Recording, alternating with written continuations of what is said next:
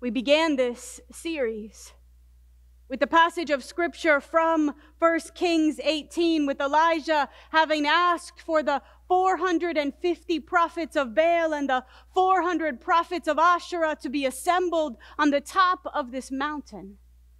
We remember that Elijah called all the people of Israel because this act of power was a symbol and a sign, like many of Jesus' miracles. And God wanted the people to see. And we remember perhaps that Elijah steps forward and invites the prophets of Baal to go first. You prepare your altar first. And so they do. And they spend all day and all night wailing and crying to a God that never responds. And then Elijah steps forward. And similar to the 3 times he stretches out over the young man in Zarephath who had taken his last breath, 3 times Elijah says, "Dump water on the altar." Lest we forget that Elijah had repaired the altar, intentionally placed 12 stones to symbolize the 12 tribes of Israel. 3 times he calls them to dump water on top of the altar until it says that the ditch around the altar runs over with water, so much water. Elijah does nothing to ignite fire under the pieces of wood.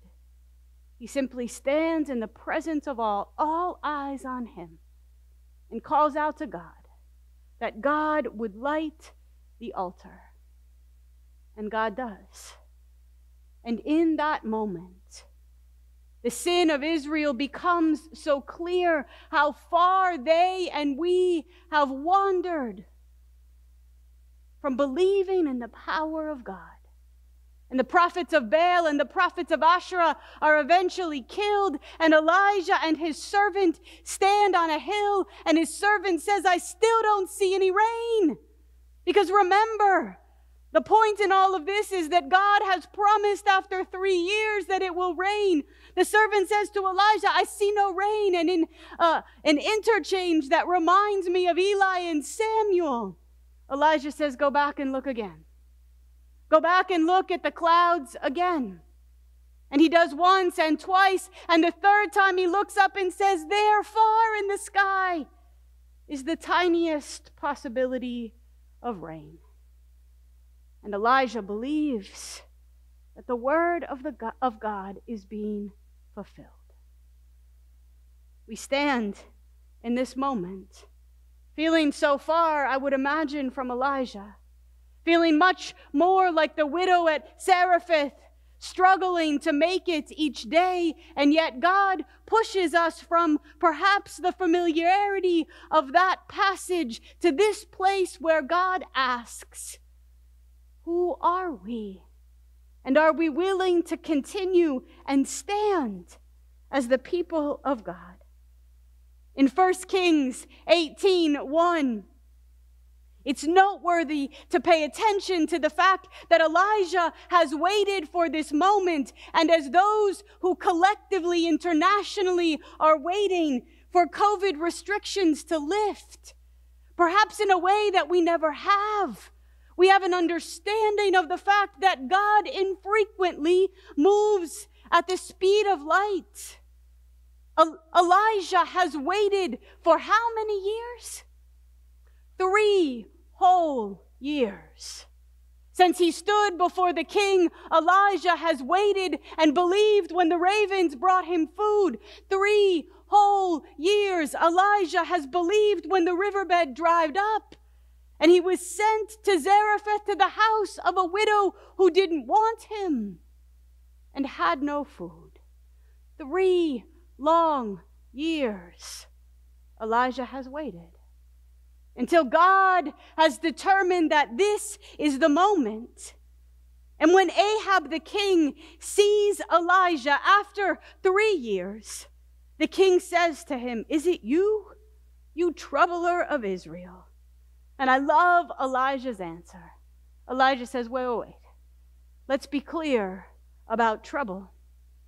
I have not troubled Israel, Elijah says, but you have, King Ahab, you and your father's house, because you have broken the commands of the Lord and followed the Baal. Sometimes when God calls us to stand up and to speak what we understand to be God's truth, we are accused of 1,000 things, the least of which is being a troubler. February 7th is this Sunday. It is the first Sunday in the month of February, and we celebrate African American history this month.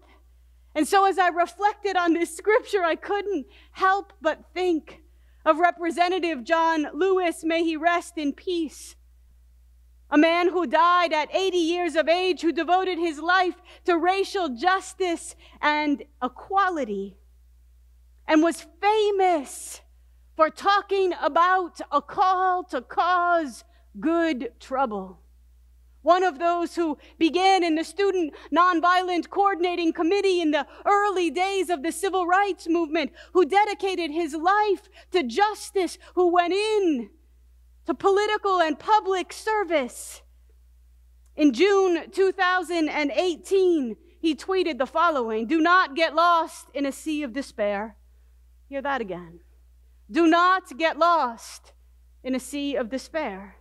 Be hopeful and be optimistic.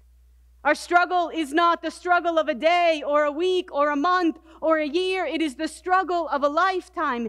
Never be afraid to make some noise and get into, what did he call it? Good trouble. Necessary trouble. Elijah stood before King Ahab, and his first accusation is, why can't you be quiet? Why are you here threatening me with lack of rain? Why don't you just disappear? And Elijah says, let's be clear.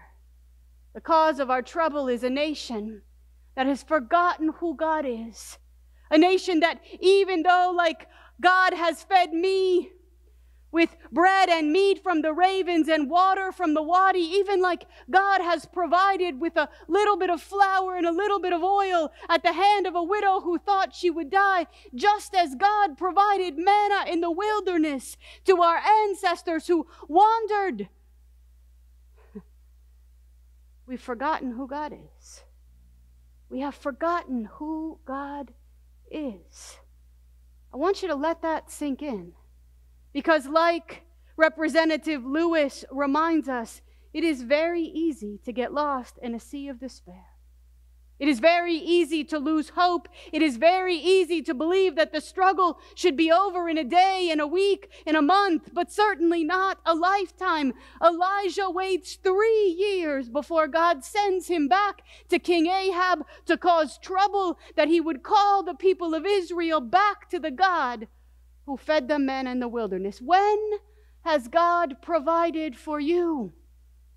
When did God carry your family out of injustice to a place where it could stand? When has God heard your prayers and fed you? Day and night, when has God been your strength? And how quickly do we forget in the waiting beyond the day we wish was all we were asked to struggle. After Elijah confronts King Ahab, in 1 Kings 18:21, as the people of Israel were divided into two, as the people of Israel were gathered together, Elijah comes near and says to them powerful words that I believe we need to hear. How long will you go on limping with two different opinions? If the Lord is God, then simply follow him. If God is your refuge and your strength, then find your strength in him. If God is your God, then yield and worship and follow. If God is your God, Elijah says to the people, then follow him. But if you have decided to follow Baal, if you have decided to follow the ways of this world, if you have decided to follow money or prestige or power or privilege or whiteness, then go. Because this day We must be all in to follow God. Priscilla Schreier, in her study, talks about how exhausting it is to waver between two opinions. To try one on and take it off, and try another and take it off. To practice this for a short time. How many of us have done this and do this in our faith? We promise some Lenten season that we will daily seek God, and we do it for a few days and we fade and wonder why God feels absent. We declare with our lips that God will provide, but wring our hands. And hear me when I say I am not talking about you, I am talking about me. Those who know me closely know that in times, all of the feelings that I hold within become a way in which I try on everybody else's pain. And you know what? Wavering between two opinions never gives us the strength to take the faithful step forward. Priscilla Schreier emphasizes not only the call to stand firm, but emphasizes in verse 23 the way in which Elijah stands in confidence. And perhaps of all the things she shared in this part of the scripture, this touched me the most. She said Elijah seemed to stand in a confidence that only God can give.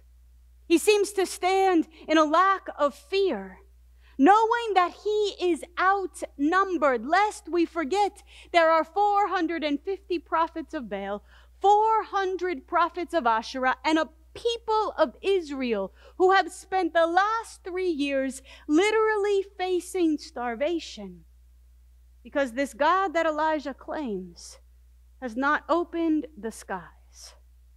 It is a perfect moment to tremble. But God prepared Elijah. And maybe God is preparing God's church for a boldness and a confidence we have never had. Elijah stands, and Priscilla Schreier says, take note of the fact that Elijah says to the prophets of Baal, you go first. Go ahead. You go first. If you've ever been involved in negotiation or are in conversation with someone who is skilled at strategy, they'll always try and make you go first. You spill your thoughts first. You talk about your needs first. Go ahead, Elijah says. You go first. And the prophets of Baal indeed go first. And instead of a powerful show of power, they appear to be a frenzied mass of lost individuals. And Elijah simply stands, unwavering in his commitment and trusting that God will provide. As I thought of examples of individuals who have stood for faith, I thought of Rosa Parks. I just want to remind us that African American history is our history. It's not a specialized story. It is our story. And as people of faith, if we want to find clear and reticent examples of faith in God, moving individuals to stand in courage like Elisha had, there's many from the African American Christian tradition to teach us. Rosa Parks, as I assume most of you know, is the young woman the woman who never set out to become what is now referred to as the First Lady of Civil Rights. She simply defied an Alabama law by refusing to give up her seat on the bus to a white passenger on December 1st, 1955. Lest we think it's old history. And as a result of not moving to the back of the bus, as a result of the act of her defiance, it set off a spark with so many others who began to stand in faith. Rosa Parks is quoted as saying, "Stand for something, or you will fall for anything. Today's mighty oak is yesterday's nut that held its ground." I've never heard that quote from her, but I love it. I'll say it again. Stand for something. Choose this day who you will serve. And of course, as your pastor, I invite you, stand for God, or you will fall for anything. Today's mighty oak tree is yesterday's nut, yesterday's acorn that held its ground. She went on to say, "You must never be fearful about what you are doing when it is right. I have learned over the years that when one's mind is made up, this diminishes fear. Knowing what must be done does away with fear." Choose this day who you will serve.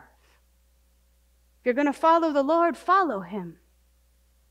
Make a decision and stand. And if you're going to follow your fears and Baal, then follow them.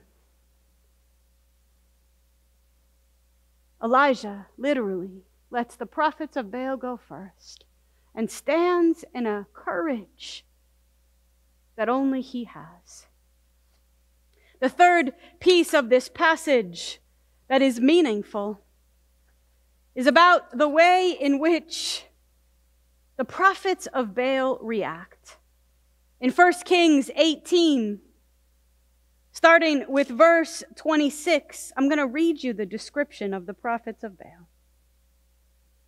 Elijah said to the prophets of Baal, "Choose for yourselves one bull and prepare it first, for you are many. Then call on the name of your God, but put no fire to it."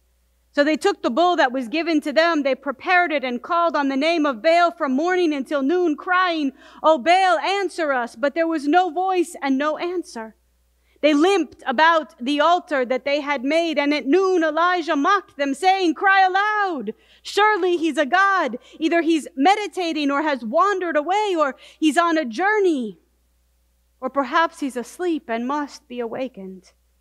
Then the prophets of Baal cried aloud, as was their custom, and they cut themselves with swords and lances until the blood gushed out over them. And as midday passed, they raved on until the time of the offering of the oblation, but there was no voice, no answer, and no response. And then, and only then, did Elisha say to all the people, "Come closer to me." And all the people came closer as Elijah prepared the altar of the Lord. Priscilla Schreier says, "We live in a frenzy.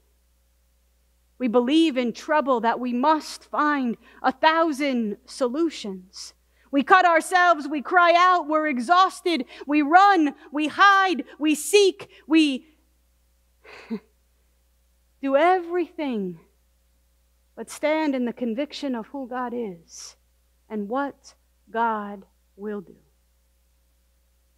This touched me deeply as well. Priscilla Schreier actually says that before the COVID restrictions kept us in a single place, many of us lived lives that were so fast-paced and so out of control that even if we were not in a frenzy calling out to anyone who would hear, the pace of our lives was so hurried and harried that we were too exhausted to stand in the conviction of who God is. I have learned, and particularly in this pandemic, and I'm grateful for those in my life who repeat it back to me, I have learned the moments that I am tired, the moments that I'm exhausted, that I've frenzied myself with worry, are the moments that I become most afraid.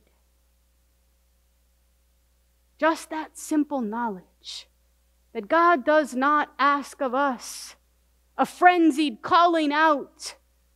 God asks for a confident stand, like that oak tree that was once an acorn, Rosa Parks said, planted firmly in the ground.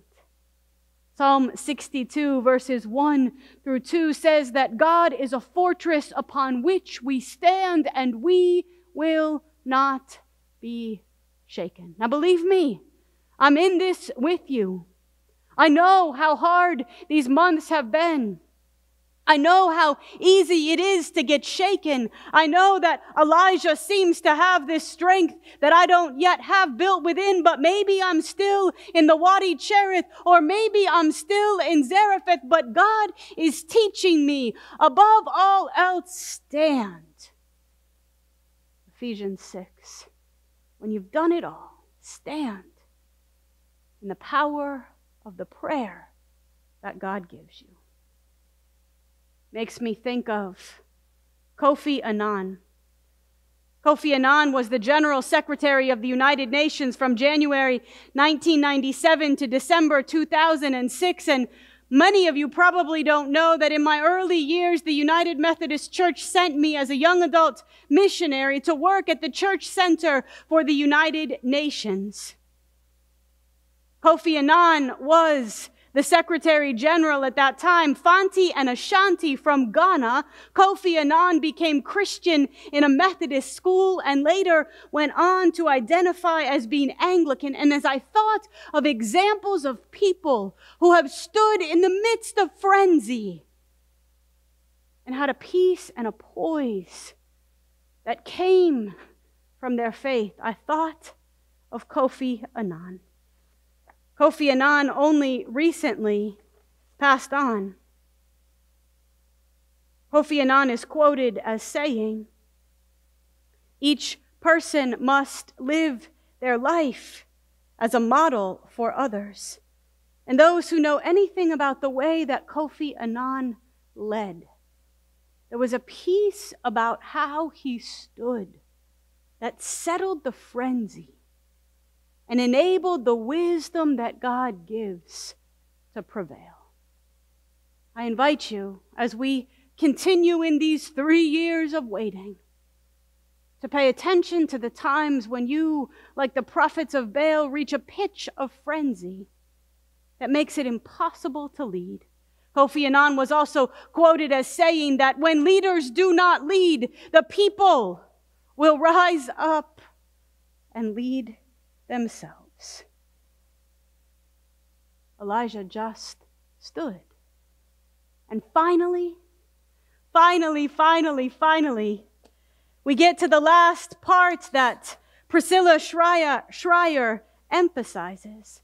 And she talks about the fact that when Elijah does call on God, there is such a trust in his language. He's no longer chastising the people of Israel. He's no longer teaching them.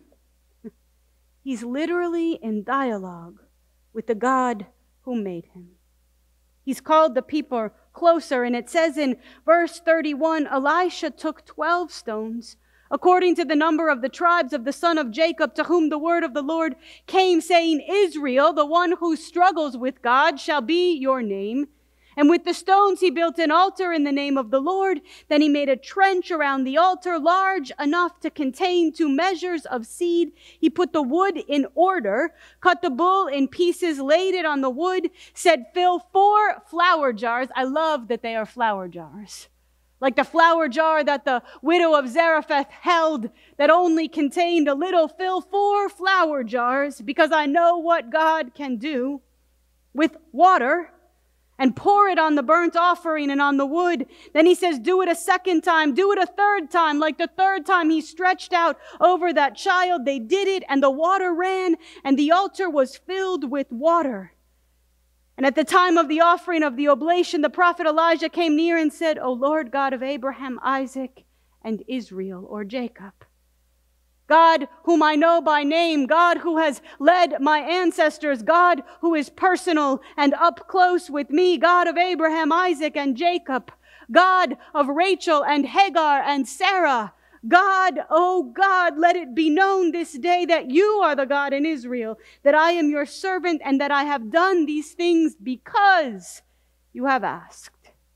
You can try to speak truth to power, and when it's not God's time or God's call, it does not end up like Elijah ended up. Oh God, answer me so that the people may know you, Elijah's motives are not prestige or ego or power or even faith and fire. They are the humble submission that God would be known. Answer me so that the people may know you, that you are God, and that you are turning their hearts back to Him. The last person that I want to reflect on is Harriet Tubman, an African-American abolitionist and political activist. She was actually born right here in Dorchester, Maryland. She escaped and made some 13 missions to rescue approximately 70 enslaved people. She was illiterate. So it's also interesting to try and find her words because they are what somebody else reflected. Because she was a woman of strength and insight and wisdom and intellect, and she was one who relied always on God. She says, every great dream begins with a dreamer. Always remember, you have within you the strength, the patience, and the passion to reach for the stars to change the world. And then she goes on to say, like Elijah said that day, it wasn't me, it was the Lord. I always told God, I trust you. I trust you. I don't know where to go or what to do, God, but I expect you to lead me.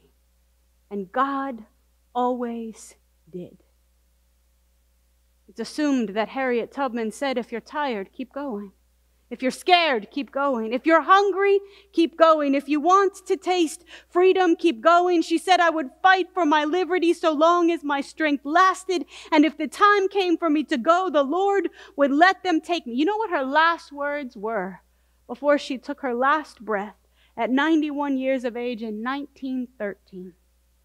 She quoted Jesus. Her last words on this earth.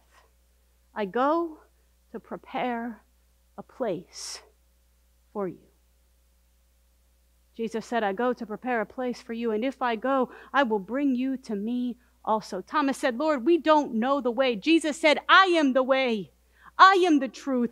I am the light. Elijah never relied on his own strength. Harriet Tubman trusted God in the middle of the dark forest, in the face of incredible injustice. God prepares us and calls us. Do we hear? Do we hear?